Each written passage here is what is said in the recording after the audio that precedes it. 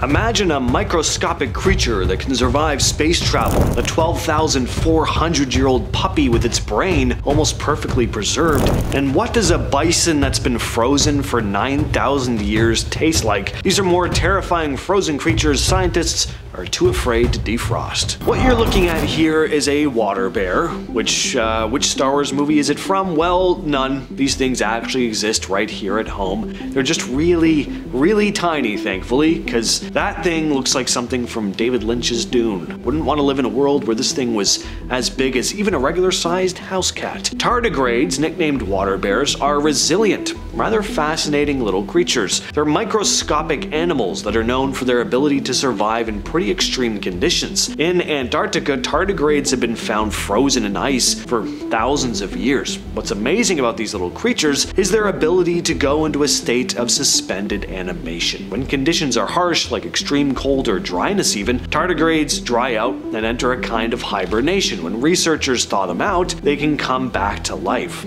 Water bears have even survived space travel in this dormant state, making them one of the toughest known organisms. Their ability to withstand freezing, radiation, even the vacuum of space just goes to show that these little things may be the hardiest little critters on the face of the planet. Back in 2015, Siberian herders made a pretty crazy discovery. While looking for mammoth ivory in the frozen tundra, they found a 12,400-year-old puppy frozen in the permafrost. It was incredibly well preserved. The puppy's fur, whiskers, even its little nose was still intact, which is pretty unheard of for animals that have been frozen for, tens of thousands of years. And the craziest part is its brain. Most ancient animals that get frozen, especially ones that old, end up with their brains completely degraded. This puppy, though, had a brain that was almost entirely undamaged. Crazy. So scientists think this thing could have been a link between ancient wolves and the first domesticated dogs, which is also huge. The preservation of this puppy could help us solve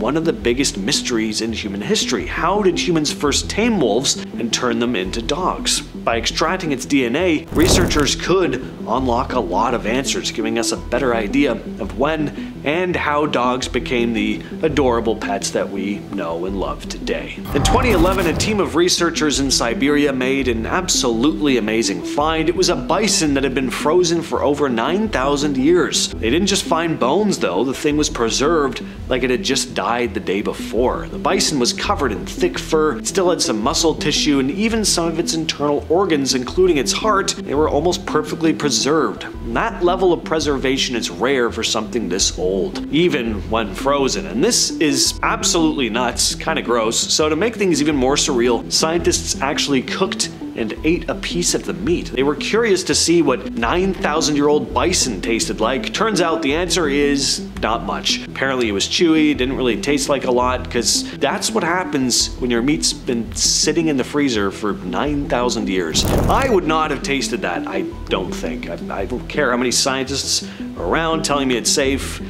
I just don't really see the point. You guys go ahead. In 2018, Russian researchers found a horsefowl in Siberia that had been frozen in permafrost for over 42,000 years. What's so mind-blowing about this find isn't just how old it was how it was preserved. The foal still had its hooves, its fur, even its internal organs. But what really sent scientists into a frenzy was the fact that its BLOOD was still inside its body. Bodily fluids from a horse that lived during the Ice Age, preserved for tens of thousands of years. Well, because there was so much of the animal still there, the discovery kind of got people talking about cloning. And it wasn't just a passing thought. Scientists started to seriously discuss whether this young horse could be the key to bringing extinct species back to life. I mean, imagine seeing a horse from the Ice Age galloping around again, just like something out of Jurassic Park.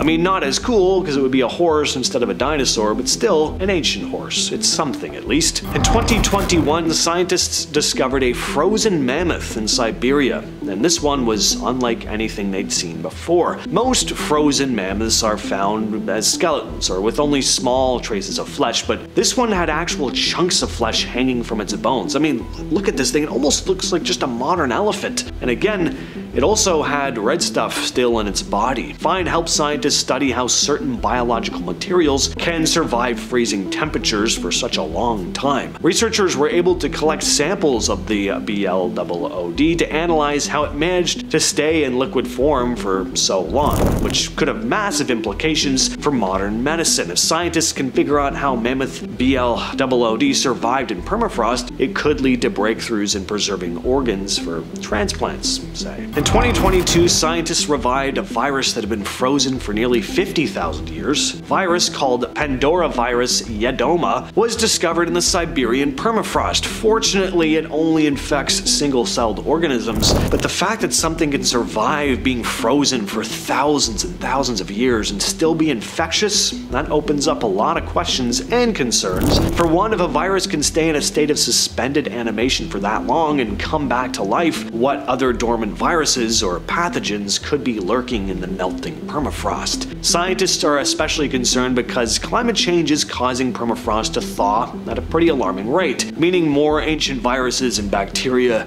could be released into the world. There could be viruses from the Ice Age that might be deadly to humans. You know, us modern folk just wouldn't have the immunity to them. Kimberly Miner, a climate scientist at the NASA Jet Propulsion Laboratory, had this to say: "There's a lot going on with the permafrost that is of concern, and it really shows why it's super important that we keep as much of the permafrost frozen as possible." End quote. Now, to some, an old virus trapped in ice suddenly springing back to life and spreading across the world sounds like a zombie movie plot, and sure, the chances of things getting that bad are slim, but these frozen viruses are actually sometimes referred to as zombie viruses, and scientists have discovered some pretty unsettling things in the permafrost over the years. For example, in 1997, a lung sample from a woman buried in permafrost in Alaska was found to contain genetic material from the 1918 flu epidemic. Then in 2012, researchers confirmed that a 300-year-old mummy from Siberia had the genetic signatures of the smallpox virus, and just in 2016, there was a small anthrax outbreak in Siberia, which affected a small group of people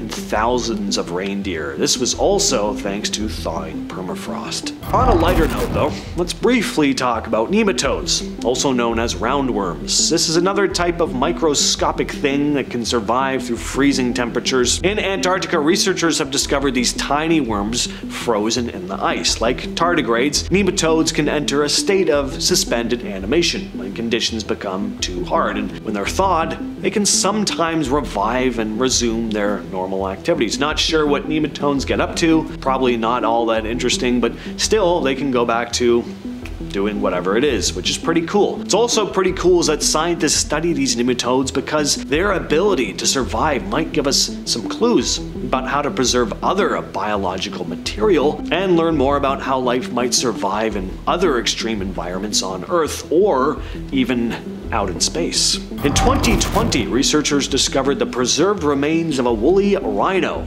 on a Russian island. It still had some fur, its skin and muscle tissue. What made it even more interesting is that the rhino was still a juvenile when it died, likely around 3 or 4 years old. Now, why is this so interesting? Well, because it was so young, only about 3 or 4, it helped researchers learn more about what growing up in the Ice Age was actually like, what they ate, how fast it grew, what kind of hellish environment it was dealing with, and how these things would have developed as they aged. In terms of how it died, it couldn't say for sure, but it looked like it probably drowned after falling through ice into freezing water. Instant deep freeze. This thing kind of looks like a brick too. It's like flat. Oh. Again, in 2020, scientists found a bird frozen so perfectly that it looked like it had just fallen out of the sky. It was a horned lark and had been dead for about 46,000 years. 46,000 years, and it looked like this. You know, still not like a great way for your body to be. Obviously the thing is dead, right? It doesn't look great. But if I were just looking at this image with no context, I would have thought it was dead for maybe 6 months. Not, 46,000 years. The bird was encased in ice, which preserved it in almost the same way it would have looked back in the Ice Age. Scientists took DNA samples to compare it to modern birds. The goal was to learn about how species evolved over tens of thousands of years and possibly understand how the climate changes of that era might have influenced bird evolution. Also gave them a great look at how the Ice Age didn't just freeze mammals, it preserved all kinds of life forms. In 2019, reindeer herders in Siberia came across something pretty macabre, but also really cool. A severed bear head, frozen solid in the permafrost. But this was a very old bear, a Pleistocene cave bear, a giant of the Ice Age that could grow up to 11 feet tall and weigh over 3,000 pounds. The head was almost perfectly preserved with fur, teeth, and even the brain still inside. The cave bear has been extinct for about 24,000 years, but this head was so well preserved it almost looked like it had been frozen yesterday. And I know what you're thinking, but no, they did not find the body. How did just the head survive so perfectly, and where is the rest of it? Was it scavenged? That would be my guess. Hunters would have probably killed the thing and then ate the rest of its body. With all that said though, I've been your host James, and I'll catch you, yes you specifically, in the next video.